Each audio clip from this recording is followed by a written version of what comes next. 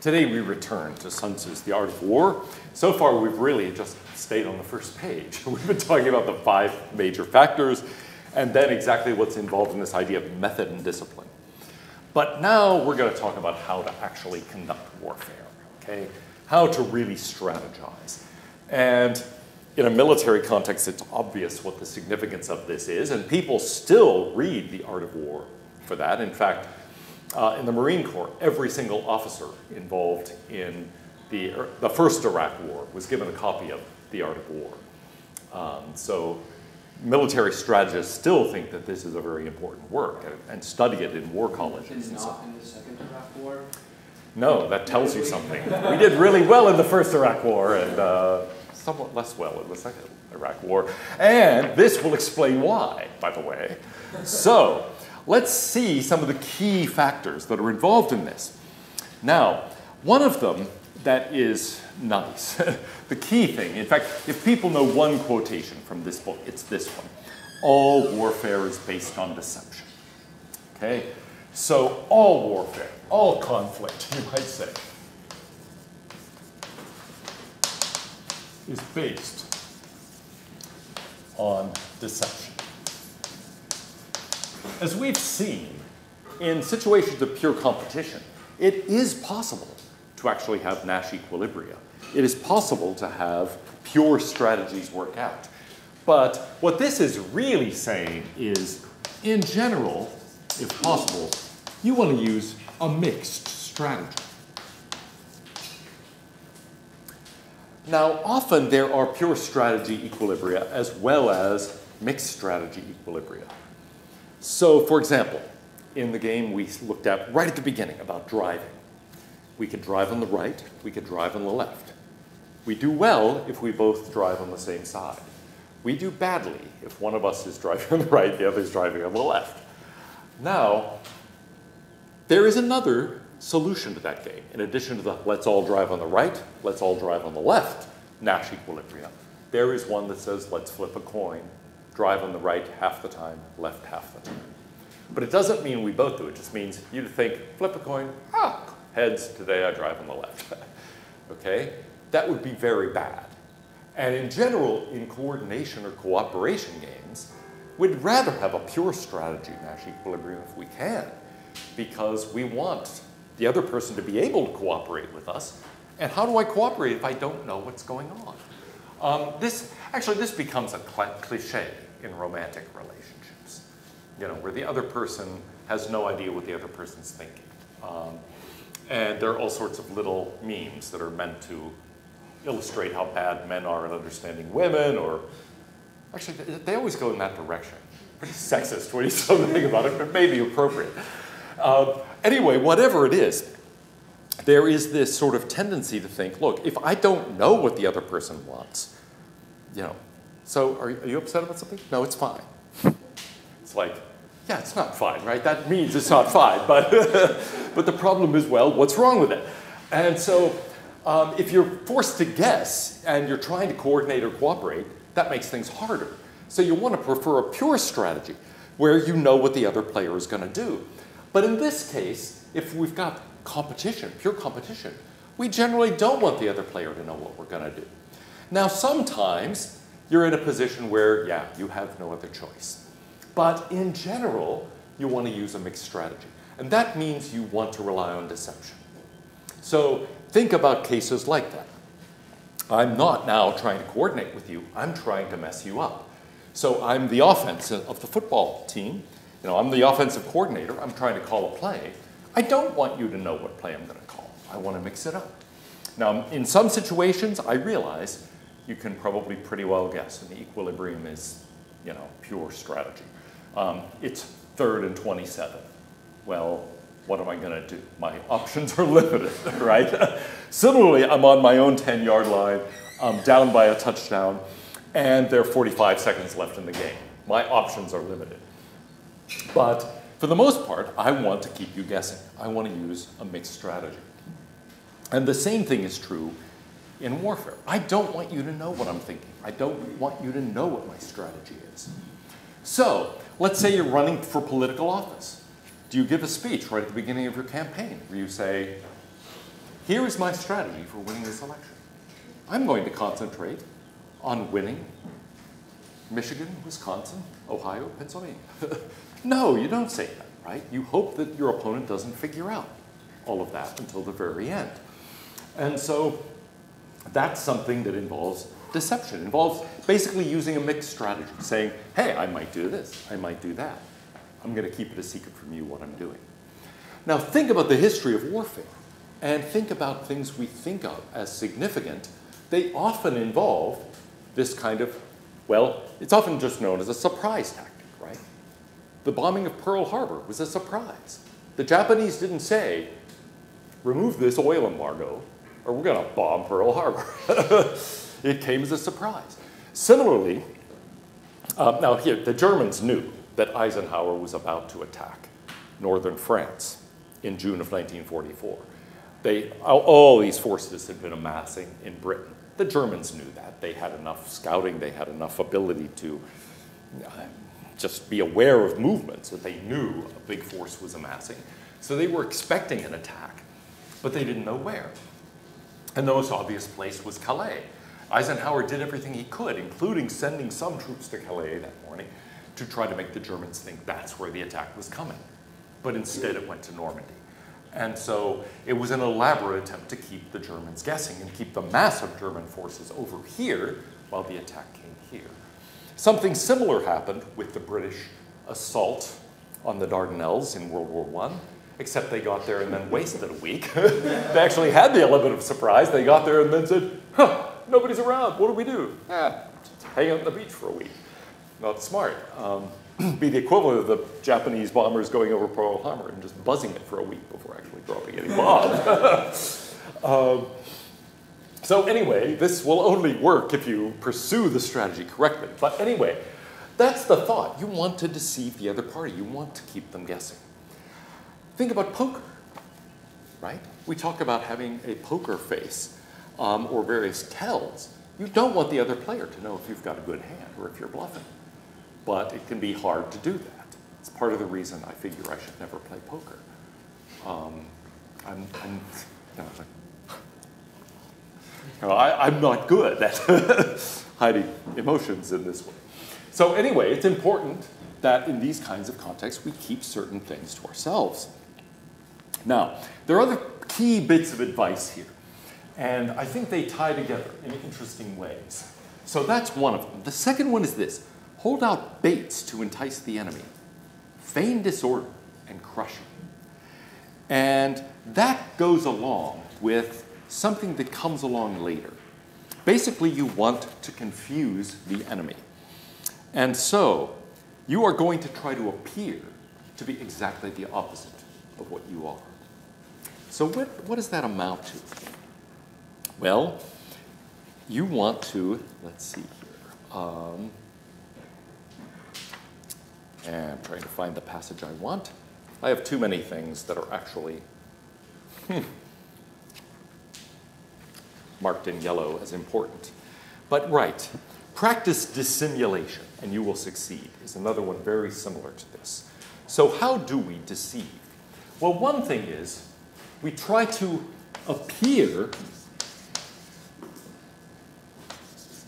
the opposite of what we are. This is part of how we hold out baits for the enemy. So, he says, if you're strong, try to appear weak. If you're weak, try to appear strong. If you're confused, try to appear clear. If you're clear, try to appear confused. Okay? And in general, try to appear to be the opposite. Meanwhile, try to understand exactly what your enemy is and try to provoke weaknesses. So, when able to attack, we must seem unable. When using our forces, we must seem inactive. When we're near, we must make the enemy believe we're far away. When far away, we must make him believe we're near. Now, what are some examples of this in leadership? And again, you don't want to do this if you're trying to coordinate or cooperate with people. You know, hey, let's work together, and now I'm going to totally deceive you about what I want and what I'm doing and so on. That's not going to work. But suppose we really are in opposition. Then how would I, in an ordinary context, do this kind of thing? Seem the opposite. Yeah? Like if you're the CEO of like a company that's not doing very well, you don't want people that's working at the company to know that it's not doing very well for morale's sake. So you want to appear like, hey, we're doing fine. We're just. Oh, that's right. Okay, good. So yeah, you're in fact not confident at all about things, but you want to appear confident, right? Like, oh no, everything's going great. Yeah, that's an important thing. I think the preeminent example that's happened very recently was Theranos and Elizabeth Holmes. Oh yes. Fake blood testing and. Right, right. Oh, we're doing great. You know, the company's making tons of money. Everything's going fantastically, and it's not at all. And so that is an example of. Now notice, part of the problem there is that person is not supposed to be in an adversarial relationship with the public and with investors and so on. That's supposed to be cooperative. This is appropriate for your enemy. It is not appropriate for, I mean, in fact, look, this looks pretty unethical, right? Here we are in an ethics class, and I'm telling you, lie, mislead, keep them guessing, try to be the opposite of what you appear. You know, it's like, wait, what? This is not usual ethical advice. But this assumes we're in a situation of warfare, that we are actually trying to win something against an adversary who has absolutely opposed goals from ours. And unfortunately, that's part of real life. Let's assume that what you're doing overall is ethical. It's good. You're in pursuit of a good goal. There may be somebody else who's in pursuit of exactly the opposite goal and trying to defeat you. Now you might think, why would they try to defeat me? I'm right. Maybe, maybe they're evil. Maybe they just disagree about what the right thing is. Maybe it's simply that they have opposing interests. There are, as we've seen, moral conflicts. In fact, not only between the various dimensions of moral thinking we've been identifying, but within them. Suppose we're thinking in terms of virtues. Some virtues are opposed to other virtues, despite what Aristotle has to say, it seems to me. You can't be both decisive and thorough and cautious and so on all at the same time. You can't be, well, what are some others? I mean, you can't always be merciful or kind and just at the same time. So all of those conflicts are possible. And you can be in pursuit of something that really is an important value, and somebody else diametrically opposed to you on this particular quest because they hold a different value. And they're both legitimate values. So in short, when you're in that kind of situation, you have to think, well, look, assuming my overall pattern of conduct is ethical, suppose I'm on the right side and trying to win a just war. Well, this is how I have to do it. You had something? Oh, yes. So I was going to say what you said was, but it was not with in a situation of competition. I found that interesting. The CEO selling the company. Well, that's true. If you're telling your competitors this, then it fits this pattern exactly. If you're telling your employees this, you know, you're not really supposed to be in a situation of conflict with your employees. Or if you're telling your investors this, etc. So that's a good example of where you might think, now this is sort of an ethical problem. With your own employees, notice, yeah, you aren't supposed to be in a situation of warfare with them. But there could nevertheless be reasons why you want to, what? Yeah, Have an unjustified confidence? Yeah. Like you're in a merger, I guess. So say like your company is valued as much as you think it should be. And you're trying to get acquired by somebody, but you want to make it look like your company should be valued higher, so you'll get more when they actually do buy up your company and stuff like that. So. Right. Okay, good. There are actually several circumstances, I think, short of outright warfare, where this kind of thing makes a lot of sense. One of them is the kind of situation you're describing, where you're involved in a negotiation, really. And bargaining is a different kind of thing. Bargaining isn't pure conflict, but on the other hand, it sort of is. It has some dimensions along which it is. If you're the buyer and the other person's the seller and you're haggling over the price, every additional dollar you have to pay is a dollar for them and vice versa. And so it is something like a situation of conflict. So a lot of negotiations have this character, even though you don't really think of it as warfare. It has a bit of this element. But the other one is a situation where, how can I put it? Why would the CEO mislead the employees about the prospects of the company? Because you think that improves the company's chances, right? If people are upbeat, they'll continue to work hard. Whereas if they think, oh, this company's going under, you know, it'll be like rats fleeing a sinking ship.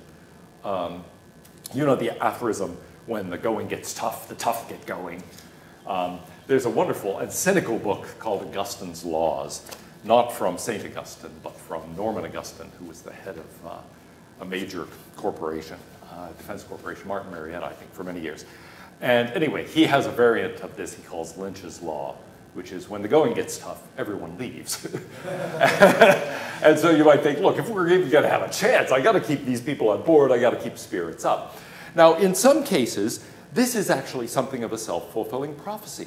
Often in medicine, people will mislead a patient about their chances for survival. And sometimes they think that can be pretty cruel, but often it really has a justification. Your chances of recovery are actually pretty good as long as you believe you're going to recover. But if you start believing you're not going to recover, then you won't recover. And so, you know, what are your odds? Well, I can't give you the odds, in a sense, independently of what you believe will happen. If you believe you'll recover, your chances are very good. If you don't believe you'll recover, your chances are very poor. And the company could be in that position, where it's like, look, I got to tell the employees this, because then our chances are good. But they believe it. But if they don't believe it, we're sunk. And that can be a real thing. It has an odd character, because it's like a weird case of your belief making it so, really. If you believe you're going to succeed, you will. And often in real life, it's like that.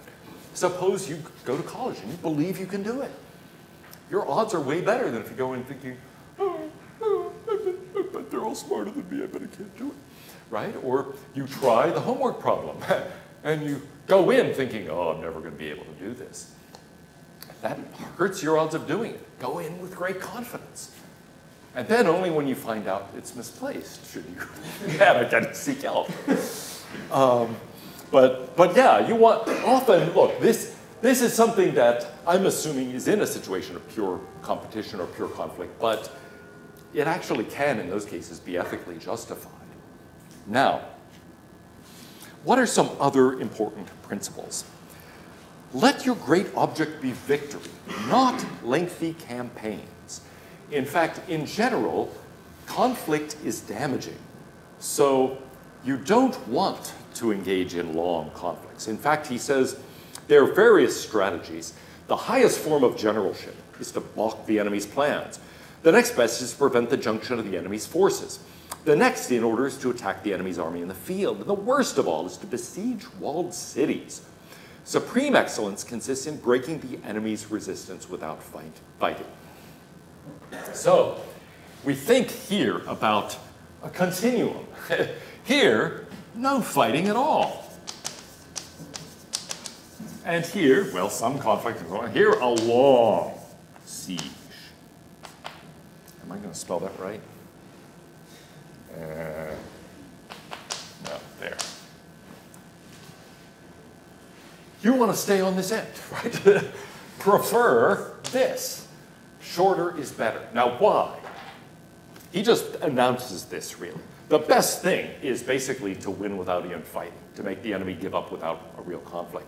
The other, well, balk the enemy's plans, confuse them, basically screw up the plan so they don't know what they're doing and they can't implement their plan.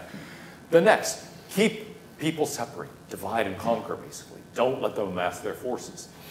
The next, attack the enemy's army in the field. Oh, then you really have to fight. Here, prefer no fight. Oh, and the worst of all is the long siege, where it's this long, slow, protracted conflict. Well, why? In a way, it's obvious, right? Fighting is damaging. People get killed, people get hurt. And in an organization, you hope it doesn't descend to the level of people getting killed, but nevertheless, it's damaging to the organization to have these conflicts go on for a long time. So conflict is damaging in a variety of ways. So that's one consideration, but are there others? Yeah? Well, in sports, like, you never want to go to, like, overtime, or, like, let stuff, like, go for longer. with that, especially if you're playing like an opponent that's not as good as you. It gives them confidence that they can go longer with you, like in boxing. So if you're like a champion and you're fighting somebody who's like an undercard, but they make it past the first round, they have confidence. If they make it to the 6th round, they have more confidence. So and if it goes to decision, they kind of have more confidence. Right. So Okay, good. it's harder and harder.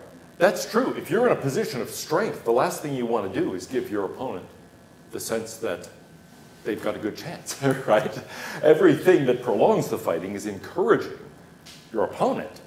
Yeah. It gives bystanders who might favor the weaker side, but wouldn't do it if they knew that they were resigned to failure. It gives them a chance to reconsider their option. By the way, it really does sound like the people who wait a second if you're awkward didn't read this book now that you said that.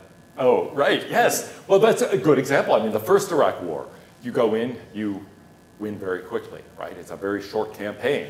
And indeed, that's part of what Schwarzkopf and Colin Powell had as their very explicit strategy. They grew up in the military ranks during the Vietnam War. And the Vietnam War was an example of this, okay? And they basically said, well, we learned the hard way. Can't do this, okay? There are military reasons why you don't want to do this. There are reasons involving the enemy's morale and getting out alliances and getting help from outside and so on. The longer it goes, the more chance they have of putting together alliances and amassing forces and so on. But in a democracy, there's an additional problem. You've got to sustain public support for this effort over a long period of time. Even if it's not a democracy, you've got to sustain material support for the army for a long period of time. You've got to get the army supplies. Okay, you're cutting off, let's say you're besieging a walled city. That's bad for the people in the city. But it's kind of bad for your army too. What are you eating, right? You've somehow got to be supplying your army during all this time that nothing's really happening. It's a very costly endeavor. And in a democratic situation, people tire of it. People, say, why are we still in Vietnam? We haven't won. Or why are we still in Iraq? Or why are we still in Afghanistan 17 years later? And so forth and so on. And I mean, it's even a joke for The Princess Bride, right? Before that, how does it go? Vizzini is saying, oh, you've committed one of the classic blunders. Not as bad as getting engaged in a ground war in Asia. Nevertheless, never go up against a Sicilian when death is on the line. And then he proceeds to die. But, that idea of getting in a protracted land war in Asia, yeah, that's really, really bad. And where is Sun Tzu? In Asia. He knows already, 500 BC, don't get involved in a ground war in Asia. Very damaging thing.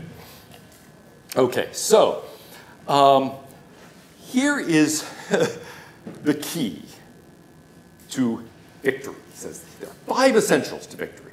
He will win who knows when to fight and when not to fight. So, I think that's a very important thing. Know when to fight and when not to fight. Here's the way it gets expressed ordinarily. Pick your battles.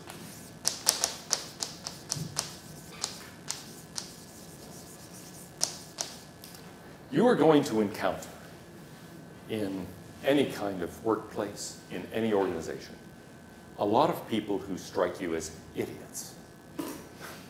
A lot of the time you'll be right. Okay, sometime you won't be right. You'll turn out to be the idiot. But whatever is going on here, you want to be careful about picking your battles. Okay, fight when it's really important to fight about something. But sometimes you just go along with the idiocy. Now, that's sort of frustrating. And it's I wanted to say there for a moment, it's most frustrating when you're young. Maybe that's just because you're still idealistic enough to believe you ought to win every issue. But maybe it's just, actually by the time you get to my age, it's not that it's any less frustrating. You're just more resigned to the fact that that's the way the world is. But however it is, you have to learn to pick your battles. In any management position especially, you're going to do certain things that make very good sense. Somebody's not going to like it. They're going to complain about it. They're going to fight you on it. And sometimes you should fight back. Other times you should say, you know what, okay, have your way. And it's a hard thing to know what really matters. One of my friends used to say this: you've got to know what really counts, what your chief goals are. And he said, look, Sometimes you should be willing to compromise. Sometimes, no, because the other compromises are made for the sake of this. So think about Aristotle. Some goods are sought for their own sake. Some are sought for the sake of something else. You have to decide what your real goals are, and then think, what's being done for the sake of what? And I think the key to knowing when to fight and when not to fight is to say, what really matters? Those are the things I care about for their own sake, or because they're really central goals of mine. Those I won't compromise on. Other compromises are for the sake of that. But I will compromise on other things. So, I think a key thing here, really, is to understand the main goals, the things you care about for their own sake, or at least that they are the things that are most central to your part of promoting the good of the organization. Those are the things you sacrifice other things for. You make other compromises for, but you don't compromise them. On those you fight. And indeed, he'll talk in a few minutes, we'll talk about his discussion of the various kinds of grounds. He says, look, on desperate ground, fight. One translation has a death ground, fight. Otherwise, don't fight. But when it gets down to your survival, when it gets down to the survival of the things that you're doing everything else for the sake of, then yes, you're willing to fight. But otherwise, better not to fight. So, we've got to be careful about picking our battles. I will give you the following hint. People matter, in the end, more than policies. Okay? If you have good people, they will do sensible, good things, even if the policy around them is kind of misguided. They will find ways around it. On the other hand, and I don't mean to say the policy is unimportant. Of course it's important. But good people are going to make good policies. They're going to implement even bad policies in the best possible way. But bad people, it doesn't matter if you give them good policies to follow, they'll screw it up. And they're going to choose to enact bad policies to replace them. So the key points really are entry. Okay, if you've got an organization here, there's a question of entry into the organization. And then, of course, there's a question of promotion within it. Those matter critically. Other things should be compromised for the sake of those. Getting the right people, keeping the right people, promoting the right people. That's absolutely primary. Everything else is secondary. And if you are one of those people who hopes to gain entry or hopes to be promoted, well, tie what you're doing to those main goals.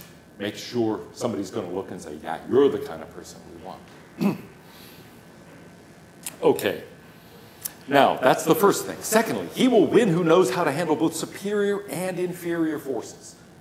So you need to know how to deal with things when you're in a position of strength, but also in a position of weakness. So, for one thing, you have to understand when you are in such a position, right? So you have to know when you are inferior, when you're superior. And you have to basically know your strengths and weaknesses, I'll put it that way.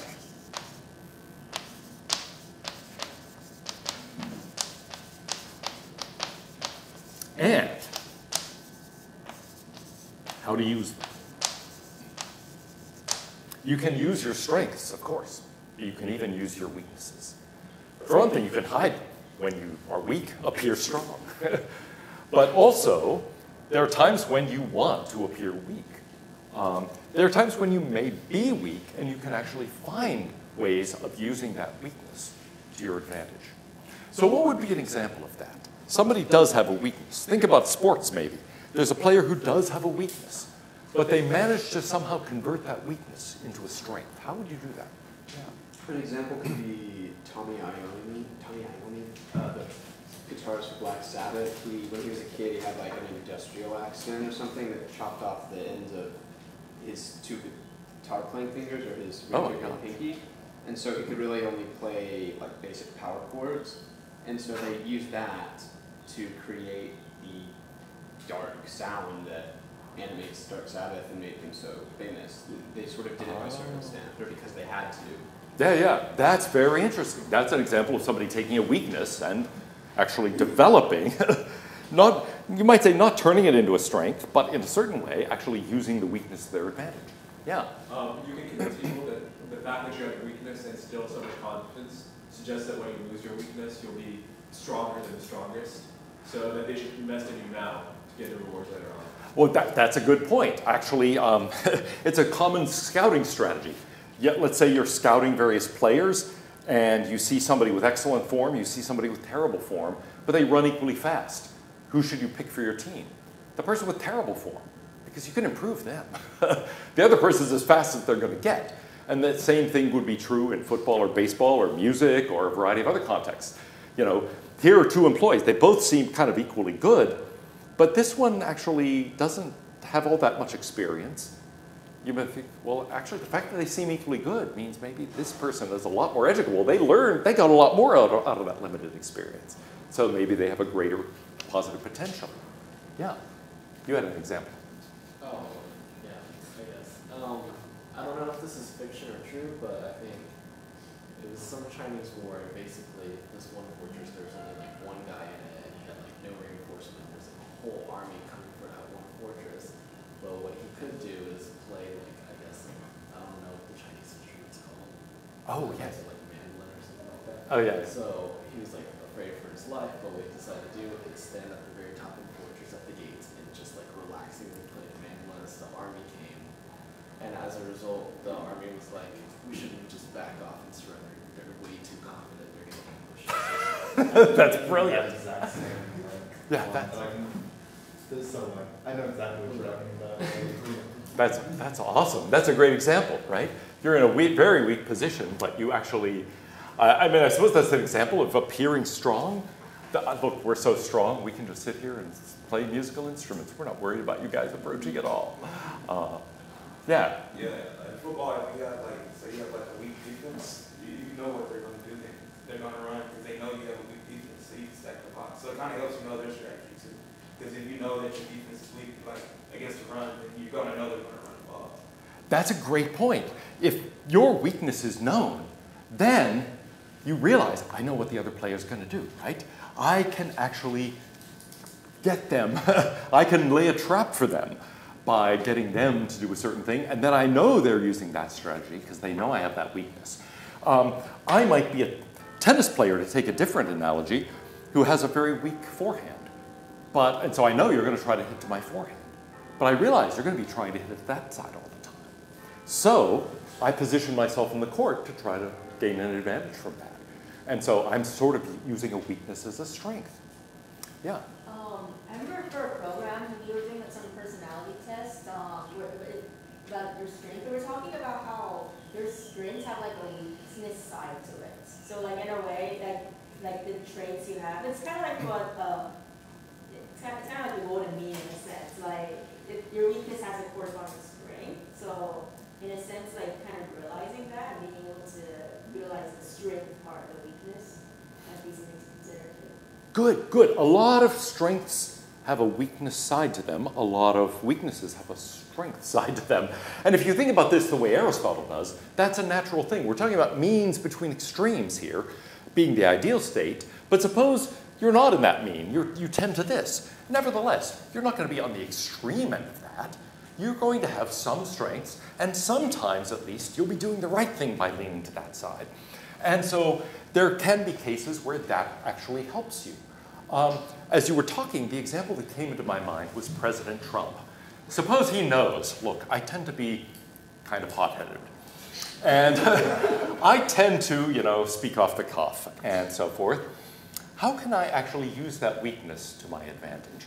Well, there is something in here that says, look, if your enemy is irascible, irritate them, right? If they can be angered, anger them. So here's a way of actually doing that. Instead of like hiding these reactions, I'll tweet them to the whole world. Okay? That will piss off my enemies. And while they're getting very upset about what I'm saying, that's going to be some momentary thing. Really, I'm interested in pursuing this goal.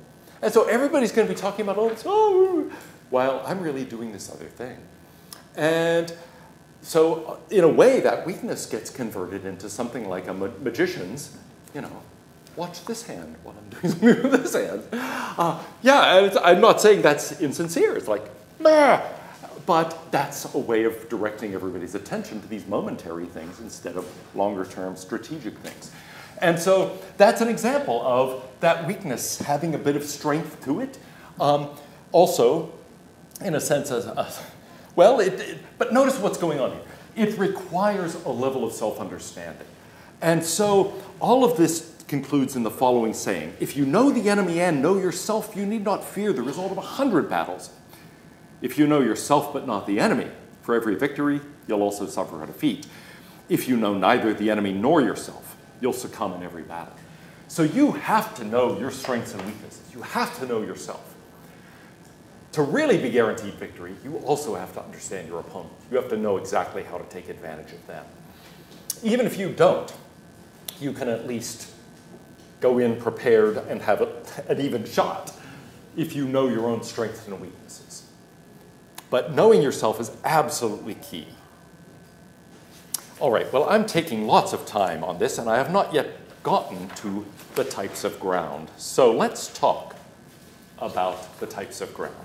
One of you was mentioning a lot of things here don't seem especially relevant, and mentioned this as an example. I actually think it's really important. Why? Well, the 9 situations. There are 9 varieties of ground. Sometimes you're fighting in your own territory. So think of it this way. We've got your territory, we've got your enemy's territory. Sometimes you're over here. Okay, this is home. This is the enemy's home. Sometimes you're over here. You're in a secure position, in other words. You're in good shape. You're dominating the industry. And, you know, then, should you fight? Nah, why would you fight, right? Things are good. So you don't have to worry about it. However, sometimes you've penetrated into hostile territory. Well, that, he says, is dispersive ground. There, things are getting tricky. Now, sometimes you haven't gone very far. This is facile ground here. Okay, you're a little in enemy territory, but not very far. You realize you're encroaching a bit, but not enough to provoke a very strong reaction, probably. Well, there's some ground that gives great advantage. So somewhere, this isn't just empty terrain. There are rivers. There are mountains. Some of these matter. And sometimes you're going after something that's actually key, right? A key resource, a key vantage point, something like that. You have to understand when something key is at stake. So in short, know when your situation is fine, where your situation is strong. You're not being threatened. Know when it's a minor thing, really.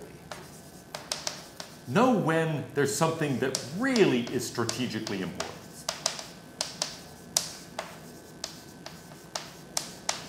Then, well, what other kinds? Sometimes you can move around free. That's open ground. Sometimes, in other words, you've got lots of options, and so does your enemy. So there's plenty of open ground here. Just means you got lots of options. Other times, well, that's not so much true. They're intersecting highways. Now, what does that mean? Well, it means really sometimes there's a crossroads. There's a place where a key, for one thing, you're likely to collide there. That's a key issue, and everybody realizes it. But another thing is, command of that is really important. So there's certain things that are key issues. And then, well, gosh, when you're in the heart of the country, it's serious ground. You've got people behind you. Over here, there is danger of increasing levels. Okay? Sometimes it's very difficult to maneuver there. Sometimes, in short, you don't have many options. Sometimes, in fact, you're trapped. That's hemmed-in ground. And finally, sometimes you're actually threatened with destruction. That's desperate or death ground. Now, what do? Here, look, things are good, you're safe. Don't fight. Pick your battles. Don't fight about that. Here, look, don't fight, but on the other hand, don't give up. Keep going. This is a minor issue. It's a minor setback or a minor conflict. Keep going. Now, on open ground, avoid conflict. Don't try to block the enemy's way. You realize you've got lots of options, but so do they. This is an unnecessary battle can arise here. So don't do anything that's going to cause a conflict. Here, where there are crossroads, alliances. This is where you want to make sure you've got enough people on your side. You've got enough people at that crossroads to actually do well. Now, the greater the danger, well, be careful. When you're hemmed in over here, this is where you have to use strategy. This is where you have to use stratagems in particular. Here it's very important to deceive. It's very important to actually realize, all right, we're going into a conflict situation here. I've got to gain an edge. And finally, on desperate ground, fight. You're not going to have any choice. But that seems to me absolutely key. It says, good leader knows, try not to trap the other guy into having no choice but to fight desperately. On the other hand, when you're in that position, then fight and fight with everything you have. Or just quit. That's what I did.